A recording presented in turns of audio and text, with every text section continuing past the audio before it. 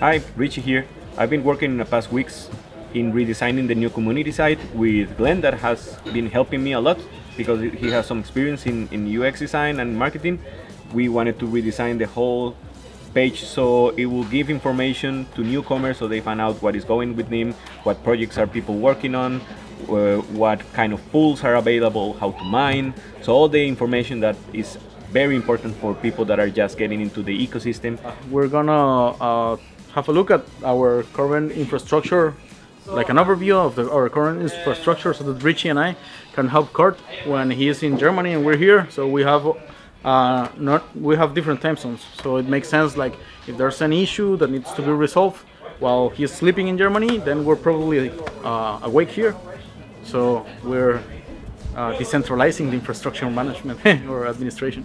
Most likely the same stuff, and they were awake like at 8, 9, and as it was in the middle of the night for us, and so I was phone silent. I actually always have my phone on silent because if not, the amount of interruptions you get is just too much. So what I do is I have it permanently in silent, and then every, like when I take a break, then I will look at it and see if there's anything urgent, and then I will reply, and if not, I will reply at night or something like that. At the initial stress of our seed notes, my phone was really not silent, and I got up, and it's the worst sleep I ever had. So I didn't sleep so worse before. 8 servers.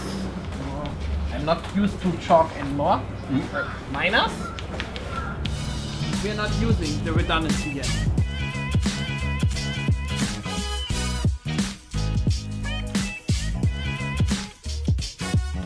Exactly, and now there will basically be 2 layers. There will be keys underneath, and for example also your key sorted in the ledger, and then accounts, and you can basically delete accounts without actually deleting the keys.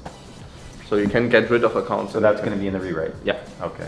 All in all, I think we're making pretty good progress on the Rust part.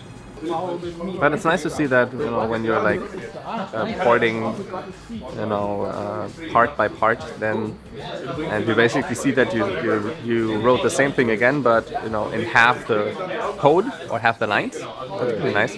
Wow. And you have to do the whole core. Yeah, and it's actually quite a bit of code, so it's a pretty big team now. So. Yeah, I think we might bring more people on board. There's a lot of moving parts all over the place, right? Yeah. I think we're gonna also get some more new devs. Whatever fate brings us. Yeah, we used the opportunity to talk with Kurt, and he gave us some information to Jeff and me to be able to help him maintain the network and seed notes. So that's pretty cool. Now it's Jeff's turn. I'm doing sensitive stuff here. See you. Okay. I never did something like that. Thank you.